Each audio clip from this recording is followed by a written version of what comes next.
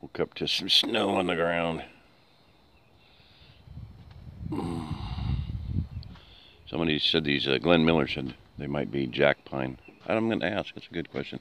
I don't really think they're ponderosa because the needles are not long enough anywhere near.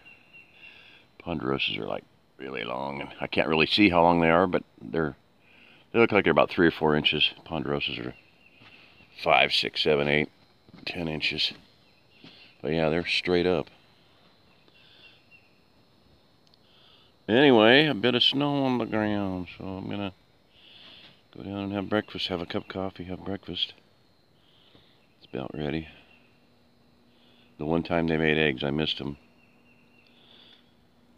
And I like eggs for breakfast, and I didn't get any hardly. And onions and good stuff in them. Anyway, alrighty. This is Jerry Diamond with How to Get Out of Babylon. If you're listening to this, you're the remnant. Bye-bye.